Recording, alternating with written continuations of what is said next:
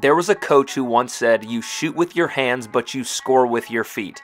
In this video, we are going to look at shooting footwork and break down how the best athletes all have the same footwork. So whether you're a player, coach, or trainer, this information is something that you need to know and understand to maximize your potential.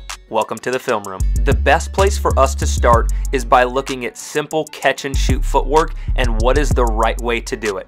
And this is the only situation where being left or right-handed impacts how you're supposed to shoot this shot. Everything else will be the exact same no matter which hand you shoot with. But because the majority of players are right-handed, we'll look at that footwork first.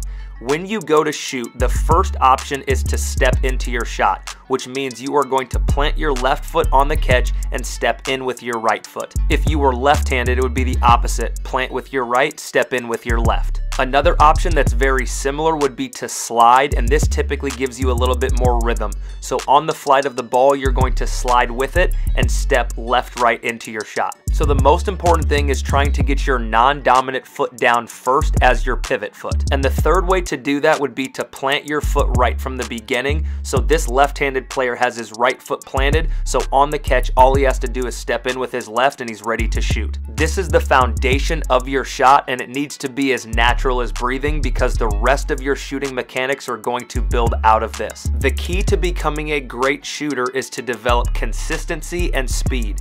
De'Aaron Fox takes 2 jump shots from the exact same spot, and his footwork almost looks identical as if these were the same clips, and it's because of the consistency of his feet. Now there is a footwork that's referred to as a hop that you're going to see right here in this clip, and we're going to break this down at the end of the video, so please make sure you stick around because it's important for you to understand the difference. So let's transition into shooting on the move. The most important thing is to understand where you are at relative to the basket.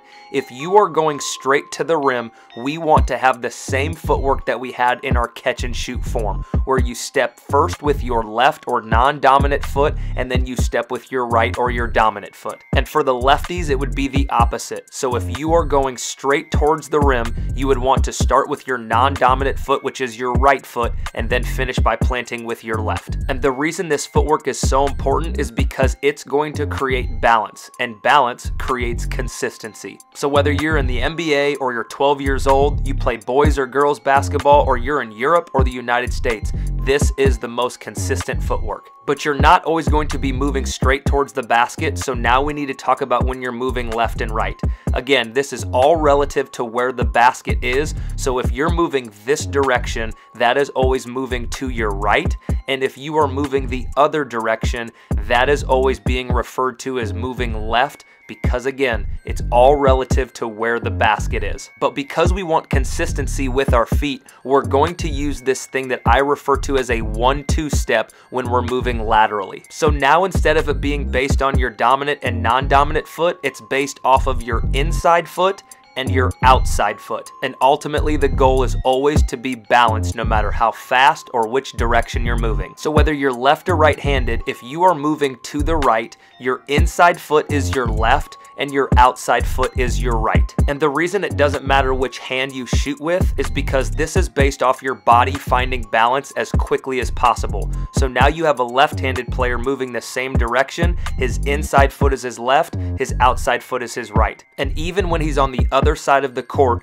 as long as he's moving to his right relative to the basket, his inside foot is his left, his outside foot will be his right. Now the one thing that is impacted based on which hand you shoot with is how far you have to turn. So if you are right-handed and you are moving to the left, you have to do what's called a half turn because your shooting shoulder is already facing the basket, so you don't have that far to turn to be squared up. And for the lefties, moving to your right allows you to have this half turn where your shooting shoulder is already facing the basket. The full turn is much harder to do and be on balance when you shoot. So as this righty is moving to his right, he now has to make a full turn to get that shoulder all the way around facing the basket. And this is why most people will end up shooting jump shots moving to their non-dominant hand, because there's less of a turn and it's an easier shot.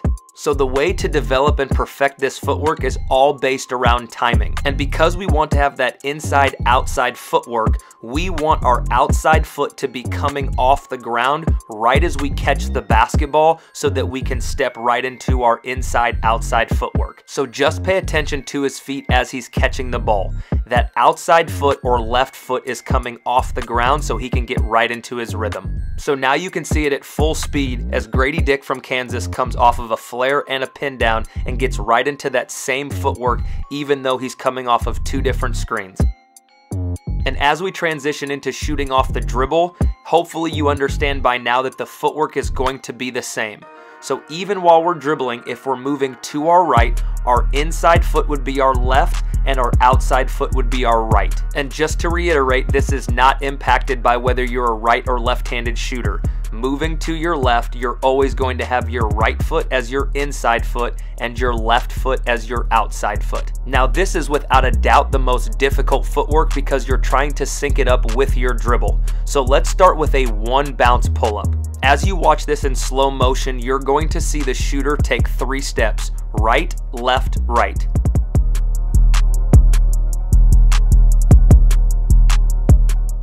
This is the foundation of shooting off the bounce. You need to start here and be able to do it consistently off of one bounce, and then you can develop it from there.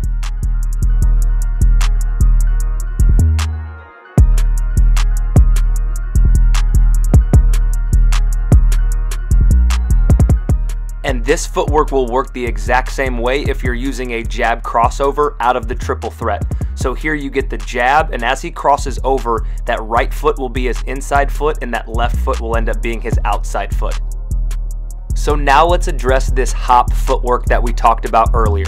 This is where you're going to land on both feet instead of doing that 1-2 step and then going up into your shot. The two main issues with this footwork is the degree of difficulty and being on balance when you shoot. If you watch number 3 come off this down screen, notice that when he plants, both of his feet are pointed over towards the sideline, and then he rotates in the middle of his shot to square up his shoulder. Now it's important to mention that Fletcher Magee was one of the best three-point shooters in the country, but he is an exception, he's not the rule. This footwork is very difficult to do consistently and shoot it as well as he did. Now there are situations where it's beneficial to have this footwork, but you still need to make sure that you are balanced and square just like you would be if you did your 1-2 step. Now the place that you will notice this footwork being used the most is when players are moving away from the basket. So when somebody is coming off of a screen that takes them away from the basket, it is easier to land on 2 feet, but instead of jumping straight up and down, this footwork has a tendency to make you fade away from the basket, which leaves a lot of your shots short.